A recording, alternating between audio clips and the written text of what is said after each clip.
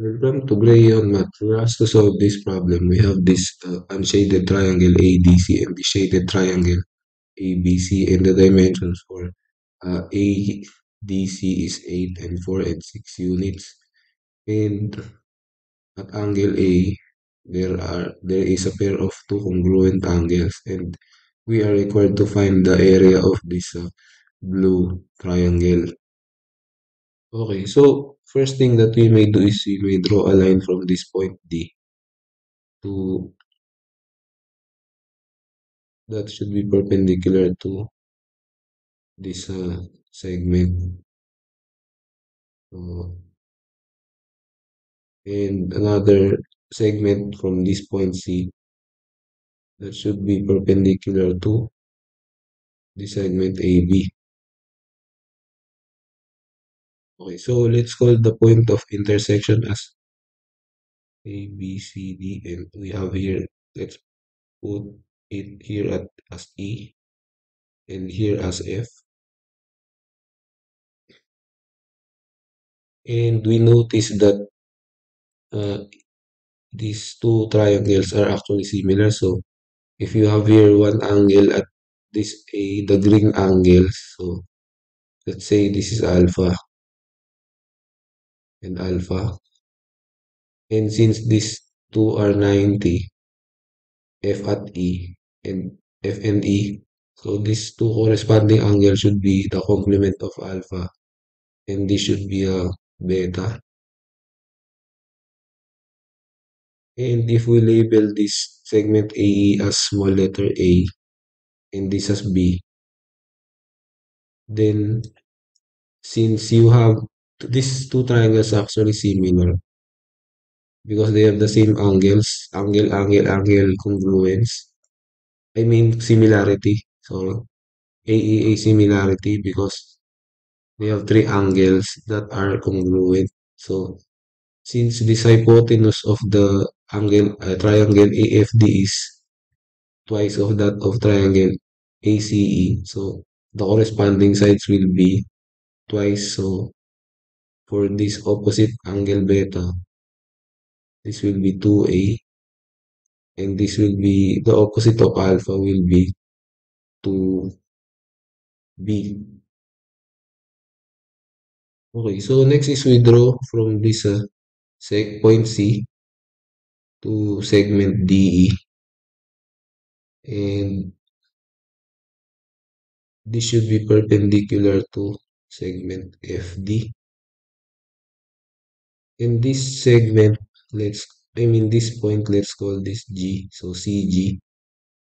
So CG is equal to 3A, the sum of these two lengths, 2A and uh, A, so 3A, and this length GD gives us 2B minus B, and that is this is B. Okay, so notice that FB and GC are parallel. So, and if they are parallel, then this segment BD is the transversal this segment BD. So BD.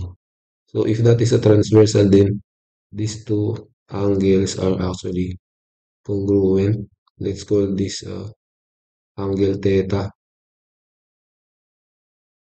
And these two angles are 90. This is 90 at E and at G. And these two triangles are actually uh, they may be proportional because of this. I mean this BFD is similar to this CGD. Okay, so for triangle GCD and triangle BFD. So for triangle GCD, so the length of the legs are B and 3A. And since these two triangles are similar, so okay, so B for BFD, uh, this is actually a this becomes 2b, the total. So 2b, this is 2b. So 2b. So since they are similar, so if we make b twice, then this a will be 6a. So the total of this becomes 6a. Okay. And subtracting 3a from this, I mean these two lengths, this f a and AE, subtract the two lengths from 6A, which is FB. Then we have here a 3A, 3A. Okay, so notice that this length of the legs of this triangle EBC are 3A and B. Same with the triangle GCD, 3A and B, 3A and B. So the third length, which is the hypotenuse, will be also 6. So this length will be 6. The drawing is just not drawn to scale. Okay, so now that we have proven that the uh, the length, I mean we have known or proven that the length of CD is equal to uh, BC. So if we get the area of this white triangle, so since they have the same base with the blue triangle, and they have the same height also, vertical height. So if we get the area of this white triangle, then we will get the area of this blue triangle because they have the same base and the same height. So we can use Heron's formula for the area of this white triangle. Okay, so the area of ADC is equal to the square root of, we need to get the semi-perimeter, which is 8. Let's call this S is equal to 8 plus 4 plus 6 divided by 2. S is equal to 12 plus 6 is 18 divided by 2, which is 9. So this will be 9 times 9 minus 8 times 9 minus 4 times 9 minus 6. So this gives us 9 times 1 times 5 times 3. So the perfect square is 9, and inside this 15 is not.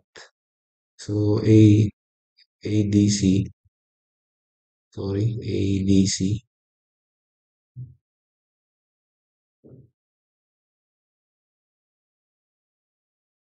is equal to 3 square root of 15.